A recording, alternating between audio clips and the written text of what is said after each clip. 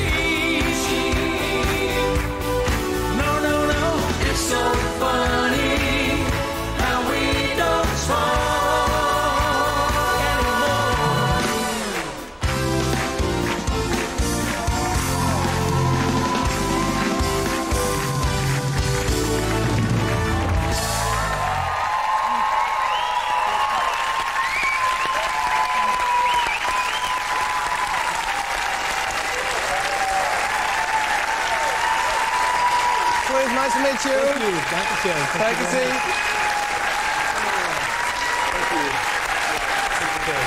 Thank you. Hello. How are you? Going back. We can have you in earring. Oh, yes. Okay. Thank you. Wow. Thank you very much. Was ist das für ein Gefühl und was bedeutet es, den Titel Sir tragen zu dürfen? Well, being knighted was, I think, the greatest accolade I could receive. Zu werden ist wohl die größte Auszeichnung, die man sich denken kann. Man kann das ja nicht planen. Man kann eine goldene Schallplatte versuchen, ein gutes Konzert, aber Ritter werden und von der Queen Was war das für zum ein Ritter Tag? geschlagen zu werden, das ist unglaublich. Was war das für ein Tag, der Queen gegenüberzutreten und dann diese Auszeichnung entgegenzunehmen? Ist das auch für einen Weltstar, für dich immer noch was Besonderes? It was a very emotional. Das war ein ganz großartiges Gefühl. My three sisters were sitting in the Meine 3 audience behind Schwestern me. saßen hinter mir, sahen zu. I was there, and in fact, when Ich she war natürlich auch finally da. spoke to me, Und als I die could Königin hardly dann zu say mir anything. sprach, bekam ich kaum ein Wort heraus. Und ich sagte mir, die Königin hätte sich wahrscheinlich jemand anderen gewünscht, einen Arzt oder jemand, der richtiges Englisch spricht. Es war aber trotzdem wunderbar. Ich hatte nur ein bisschen Angst, als ich vor ihr knien musste. Sie kam mit dem Schwert so an, ich dachte, naja. Vertrau mir, ich mach das schon. Ich hab das schon mal gemacht. Oh, Entschuldigung. Wir wissen, dass du wundervolle Musik machst. Was wir nicht wissen, ist, wie dein Wein schmeckt. Du hast ein eigenes Weingut an der Algarve in Portugal. Du produzierst selbst Wein. Wie ist es dazu gekommen? Ja, ich habe damit angefangen, weil ich einen kleinen Bauernhof habe in Portugal. Und ich wollte, dass da auch wirklich gearbeitet wird, also nicht irgendwie ein Grundstück. Und jemand sagte mir, pflanz doch ein bisschen Wein an, wir können hier guten Wein anbauen. Und ich bat dann einen Australier, einen Winzer, David Balstock, um Hilfe. Und er ließ diesen Wein dann produzieren. Und der ist wirklich gut weggekommen, sehr gut kritisiert worden. Also besser als alle Filme und Platten, die ich gemacht habe. Das stimmt wirklich. Wollen wir einmal anstoßen? Wir haben noch ein Glas zu wenig. Nehmt die Gläser. Atze, hast du auch? Tom war so lieb. Skål, ist es Skål? Prost. Skål. Prost. Prost. Oder auf die Meisterschaft geht auch. Prost. Prost. Prost.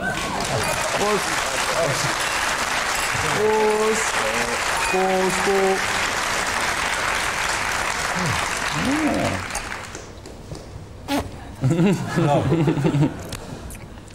No, it's a very gut. It's a rich red wine. Ein wirklich fülliger Rotwein. But this year we tried to make a rosé. In diesem Jahr haben wir einen Rosé versucht, der fällt etwas leichter aus. Der ist also zum Essen und der Rosé wird hoffentlich dann zu anderen Gelegenheiten auch gut ankommen.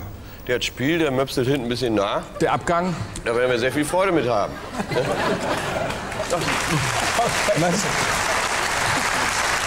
1963 war es, meine Damen und Herren. Lucky Lips oder auch rote Lippen soll man küssen. Das war eine Zeit, in der man dich gebeten hat, Deutsch zu singen. Fandst du das gut oder hast du gesagt, also eigentlich ist das nicht so meine Materie, jetzt eine andere Sprache noch zu interpretieren? Es fiel mir ein bisschen schwer am Anfang, auf Deutsch zu singen, aber nach einigen Platten kamen mir einige Wörter bekannt vor. Und das war dann schon etwas einfacher. Ich weiß immer noch den Refrain von Rote Lippen soll man küssen. Dürfen wir noch einmal hören? Ja, I would love to. Ja. Nasa, nimmst du das Mikro? Oh, danke schön. Thank you. That's good, that's good. She's the most beautiful mic stand I ever saw. Der schönste Mikrofonständer, den ich je gesehen habe. When I was just a little baby, I didn't have many toys, but my mama used to say, son, you got more than other boys. Now you may not be good looking, you may not be too rich, but you'll never ever be alone, 'cause you got lucky lips. Rote Lippen soll man küssen, denn zum Küssen sind sie da.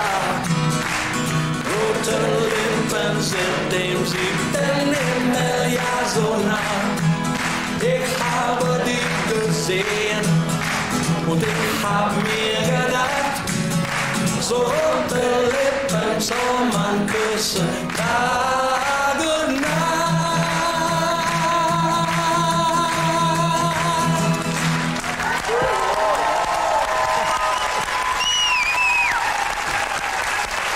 Richard, meine Damen und Herren. I forgot to plug it in. Thank you. Thank you. Did you hear the guitar okay? Haben Sie die Gitarre hören können? Because I forgot Ich habe nicht vergessen, die Gitarre einzustöpseln.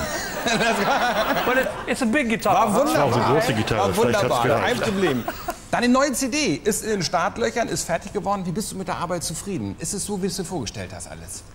I'm satisfied with the CD, yes. Ja, ich bin zufrieden mit der CD. Ich bin aus England abgereist, um diese CD aufzunehmen.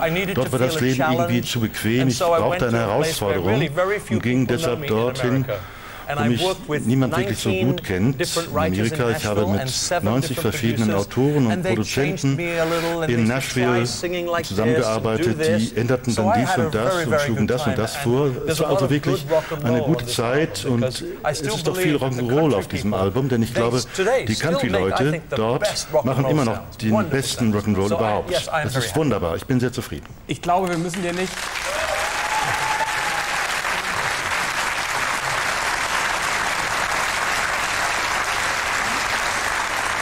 Wir müssen dir nicht unbedingt noch viel Glück mit dieser CD wünschen. Das wird mit Sicherheit ein Selbstgänger, wie der Rest auch von dir. Dankeschön, dass du da gewesen bist. War eine große Ehre für uns. Meine Damen und Herren, eine ganz kleine Pause und dann die Plätze 5 bis 1. Sollte ich nicht entgehen lassen. Bis gleich.